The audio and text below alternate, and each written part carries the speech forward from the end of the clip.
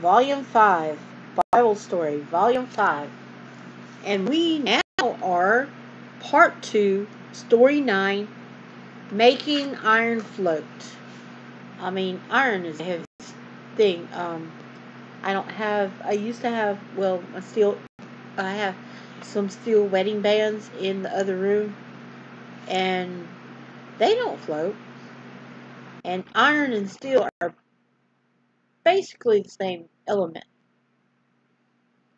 But let me digress and get back to digress. Let me stop rambling and just get back to our story. Okay, Part 2, Story 9, Making Iron Float. Many were the miracles God wrought through his faithful servant Elisha. Perhaps it was because the times were so dark and his people were so poor and needy that he revealed his power in so many wonderful ways. One was Elisha was visiting a school of the prophets in Gilgal. He found that the students had very little to eat. Seeing how hungry the young men were, he said, "Set on a great pot," and everybody began to look forward for a good meal. While the food was cooking, one of the students anxiously wanted to help, brought a heap of wild gourds and shredded them into the pot, not knowing that they were poisonous. Meanwhile, mealtime came. The young men sat around licking their lips. With Elisha in charge, they knew they would fare well. Eagerly they watched as the food was poured from the pot. Then came the bitter disappointment. Somebody realized the taste of the wild gourds. "Don't eat," he cried. "There is death in the pot." Poor hungry students all looked at Elisha, shocked that he would have let them down like this. He didn't, nor was he upset. "Bring me meal," he said, and they brought some. Then he cast it into the pot. "Now start pouring again," he said. They did, and lo, the bitter taste had gone, and the poison had vanished. Another time, when he was meeting with a group of people, about 100 altogether, somebody bought 20 barley loaves and some ears of grain in a sack. So 20 barley loaves and some ears of grain in a sack. And this is him healing the pot of wild gourds. Yeah, you got to be careful what you eat. And like it said, the guy didn't know.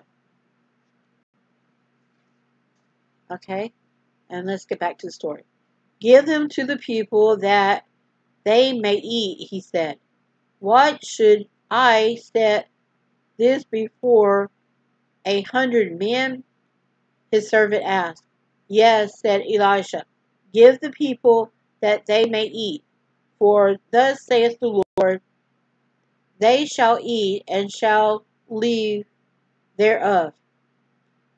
It was just like the miracle of the loaves and the fishes, which Jesus brought more than 800 years later.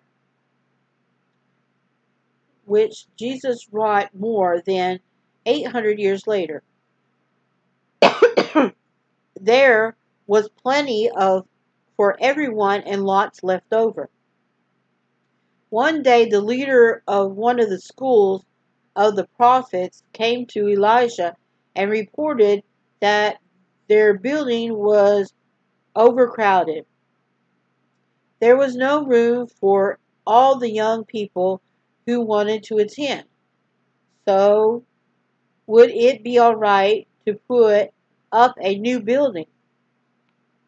They had to cut the trees and do the rest of the work themselves to keep expenses down.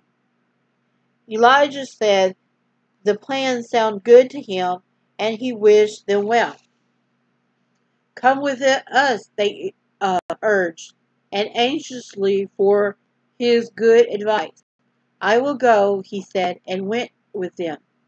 Arriving at the Jordan, they all began cutting down trees along the riverbank. Suddenly there was a cry of alarm. My axe, cried one of the students. The head has fallen off into the water. Alas, master, for it was borrowed. Where did it fall? Said Elisha. Over there, said the young man, pointing to a place where it had disappeared. Elisha cut a stick and threw it towards the spot, while everybody looked to see what would happen. Suddenly the axe head floated to the surface as though it was made of wood. Pick it up, said Elisha, and he walked away. The boy did so. His heart burst with gratitude to his master and his God. Of course, it's a copy of what's on the front. And here's a picture of him telling to feed the bread to everybody. Right here at the top. And then at the bottom, it's the same that's inside. The axe head floating. Okay. And that's the end of part 2, story 9. So we're going to stop, take my break, and then we'll do the next one. And this apparently is a short one. See you in a minute.